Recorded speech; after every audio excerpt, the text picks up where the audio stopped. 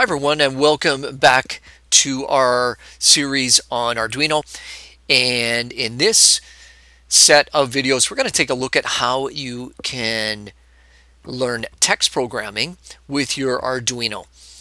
Remember that a microcontroller involves hardware and software.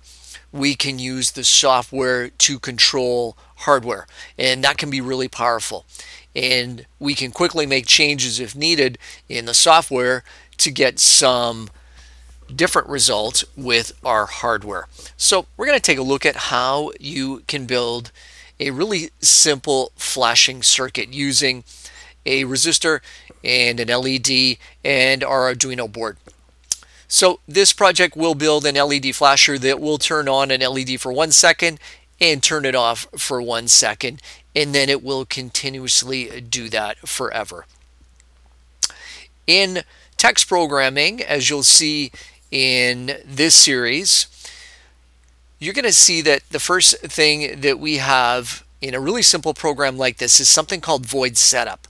Void setup is where we need to do things like declare what certain pins are going to do.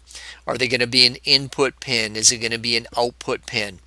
So we do that by writing void space setup, and then we have bracket bracket, and then we have curly brace here, and inside we have things like the pin mode command.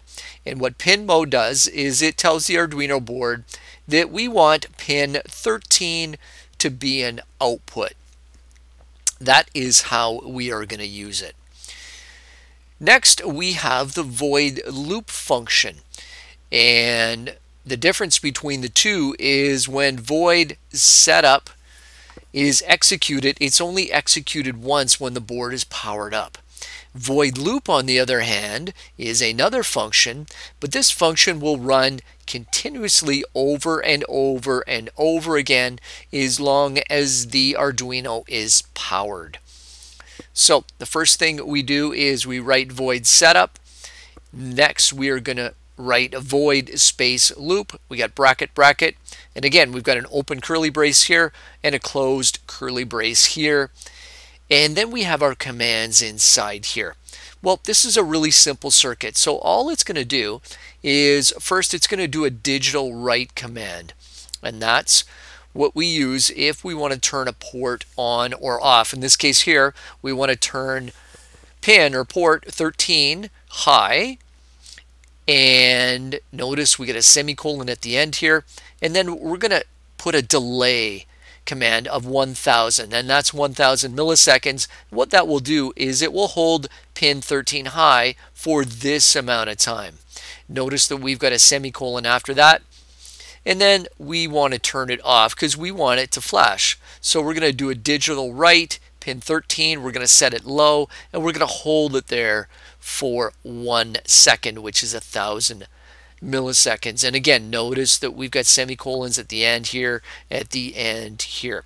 Remember that void loop will continuously run forever, so once it's done the first time, it keeps going over and over and over again. One common mistake that you have to watch out for is when we write our programs, we typically remember that we need to turn something on, in other words, set it high. But if we want it to turn off at some point, we have to remember to do that. We just can't assume that it will turn off on its own. It will only do what we tell it to do. So don't forget to set things low if they need to go low at some point. So that's it. I highly suggest you open up Tinkercad and try this circuit, see if you can get this to work. That's it for this video. We'll see you next time.